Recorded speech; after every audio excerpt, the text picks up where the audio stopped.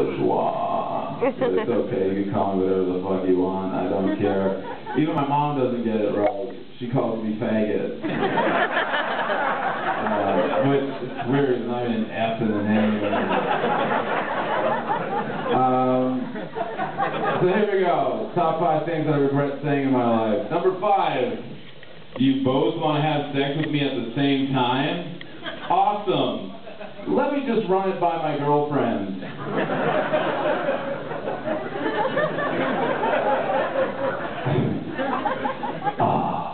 Number 4. Arnold Schwarzenegger is Mr. Freeze, Chris O'Donnell is Robin, and George Clooney is Batman. We have to go see it.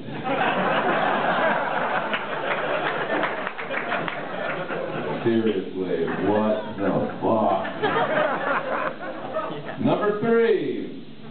Hey, Michael Richards, don't worry. If someone heckles you, just say the first thing that comes to mind. Oops.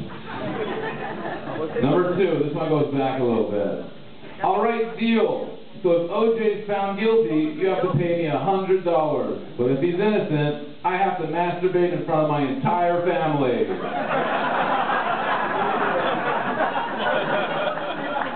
And for once I didn't come fast, like, I was like, I know, it was awkward for me too, Mom, but I lost the bet. I wonder why my parents don't come see my live show. That'll get worse. And the number 1 thing that I regret saying in my life, I know you have AIDS, but it's okay. I'm only going to put it in your bum. Wow. Who keeps saying these awful things? Crazy Canadians. There's another thing that is funny, like being on the internet, like you get a lot of love and it's cool and people are nice and all that stuff, but you get a lot of hate too. And not just online, like I was at a bar the other day, I think it was in Atlanta, and this guy came up to me and he wanted to fight me. I was like, what? You want to fight? What are we, gladiators or something? And I was like, you want to know why this guy wanted to fight me?